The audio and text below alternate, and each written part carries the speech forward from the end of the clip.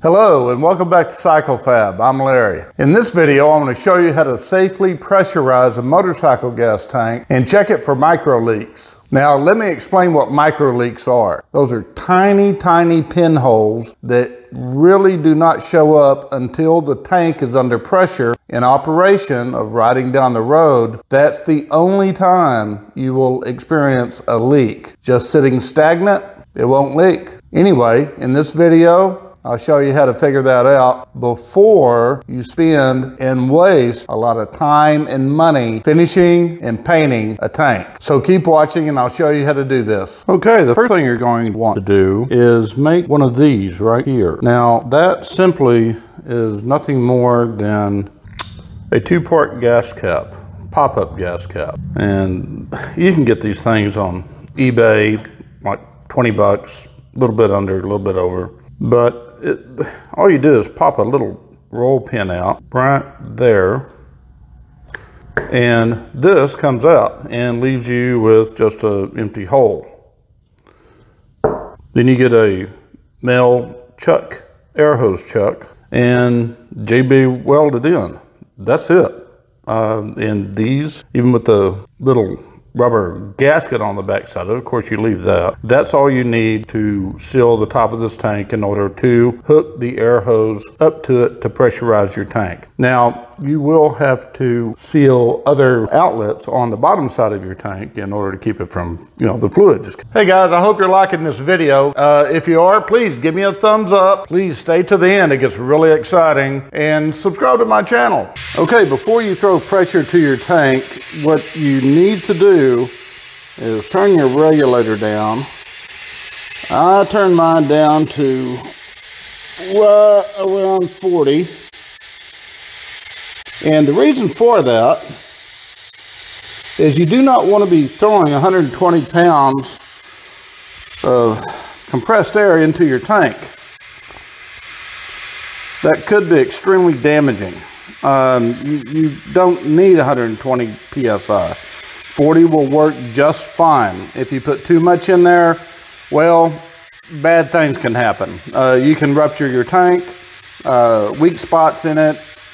It could be a number of things. I've never had a problem with it. 40 PSI works great. So just stick with that. You should be just fine. Well, I've got our tank filled with water dyed red.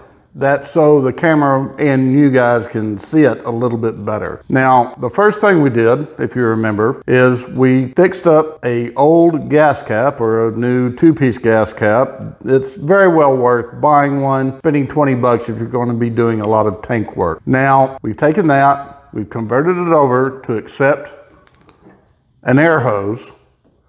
We've got our regulator set at 40 PSI. Again, do not run 120 PSI in your tank. You can damage it, really. You don't need to run any more than 40.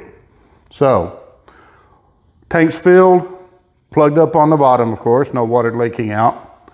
And we screw this in, and you just need to get this hand tight. You don't have to put a wrench on it or anything like that. Now, let's have some fun, see how much of a mess we can make.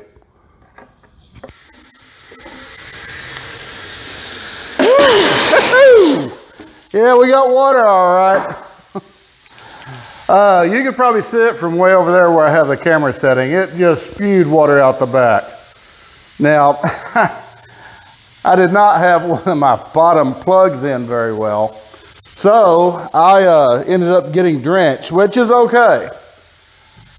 Now, you want to have a pen with you, a marker, so you can mark where you saw this water spewing out at. Now, I have done this previously before I set the camera up, so I already know where it's leaking at. I just put 2 little hash marks. There's some options about this. You can weld the tank up, or you can use a sealer. Now, on this particular one, I'm going to use a sealer. The reason being is because of where the leak is. It's in a place that's very thin, and my welding technique, I'm not so sure about. I don't want to risk it. I'm a pretty good, okay welder, but I've got too much invested in this tank right now, so I'm going to go ahead and go with the sealer. Now, the sealer I'll be using is a Caswell product. I've never used it before, and it's a 2-part epoxy. I hear a lot of really good things about it. Now, I did a video earlier about a tank that had rust in it and how to get the rust out, and I was going to use the Caswell on it. It didn't need it, so I didn't see why waste it. This tank obviously needs it, so you'll be seeing me use Caswell on this.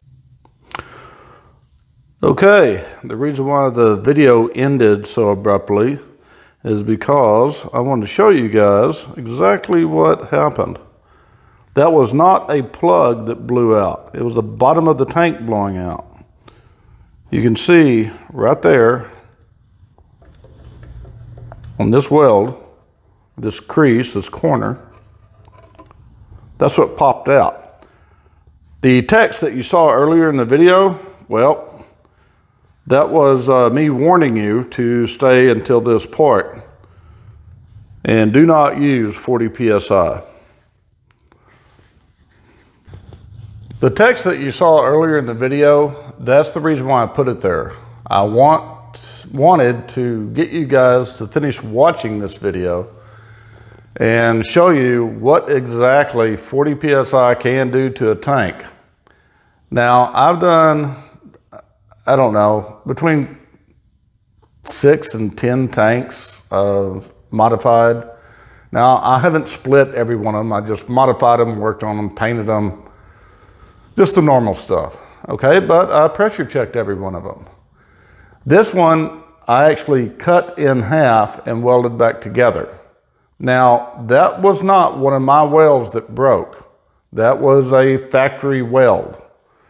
Now, did I get into the weld when I was refinishing the tank? Yeah, sure I did. A little bit. Maybe too much. I don't know. But I'm not going to badmouth the tank manufacturer. I was using too much pressure. 20 PSI should be fine.